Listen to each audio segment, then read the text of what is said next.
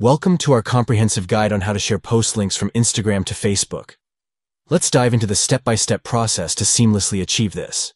To begin, open the Facebook app on your Android device. Once you're in, locate the What's on Your Mind section where you can create your posts and updates. Next, navigate to the specific post you wish to share. Once you've found the post, tap on the Share option located at the bottom right corner of the post. Now, within the Share options, swipe left and tap on More to access additional sharing features. Look for the Instagram icon among the sharing options and tap on it to connect Instagram with Facebook. After selecting the Instagram icon, you'll be prompted to choose the recipient as you want to share the post with. Once you've made your selection, tap the Send icon to seamlessly share the post link from Instagram to Facebook.